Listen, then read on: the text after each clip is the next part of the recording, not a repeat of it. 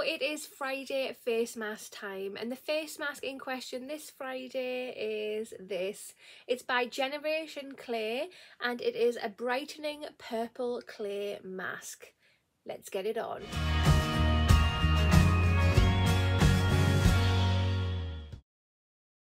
Hi there guys, and welcome back to my channel, or just welcome if you are new here. Today's video, it is Friday face mask time. Yes, it is that time again. I'm really getting into my face mask at the moment, which is fantastic. So the next mask on our list to do is this. So this is by Generation Clay and it's an ultraviolet brightening purple clay mask. So this one is 50 mils that you get in here. I will link this mask down below if you are interested, and we'll see if it's any good really. So yeah, let's pop this open and have a little look. So there it is there. It is your typical clay mask look, although it is just has a purple tone to it. It smells really, really nice. It smells gorgeous, in fact. Yeah, let's pop this on our face, but first let's have a read just to see how we use it. So it just says, apply an even layer to clean, dry skin. Wait approximately 10 minutes or until the mask starts to tighten. Use water to gently rinse off the mask in circular motions, then lightly pat dry. So again, nice, easy, simple instructions. Let's get it on. Right, so just going to be using my little spatula here. Try and keep things as clean as possible, but let's see how we go. Just a little bit of information about the mask.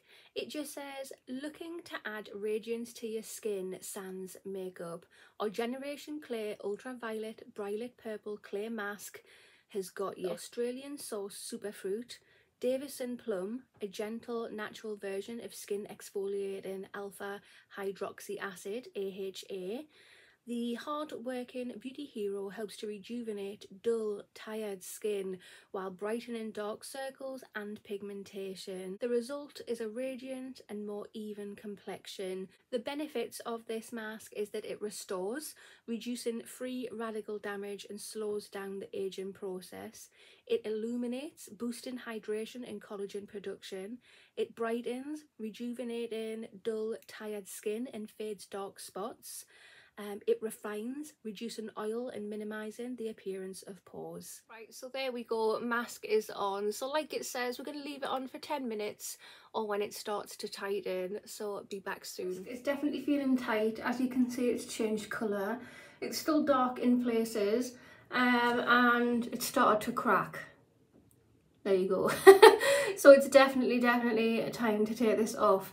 So I'm just going to be using these today. These are my Rama sponges. I will link these down below if you're also interested in purchasing these.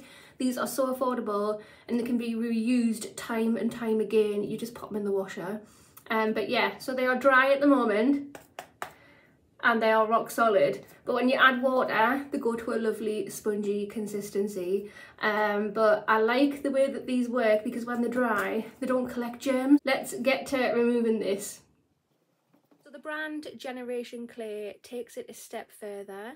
Each clay mask is infused with the most ancient and effective of natural detoxing remedies. Just to let you know guys, the good news is this is a cruelty-free mask. So that has been washed off, so let's go back in the other room and have a closer inspection of the skin. So I am back where the better lighting is. So here is a close-up of my face. Yeah, so obviously taking a closer look at my face. Obviously I have imperfections, I am human, so I have melasma on the sides of my face here. I have spots of melasma here as well. I have scarring on my face, so I've got a scar here, I've got scarring here, there. Yeah, but like I say, everybody has the imperfections. So what do you think? Do you think my face looks a little bit brighter? I'll pop a side by side here of before I put the mask on.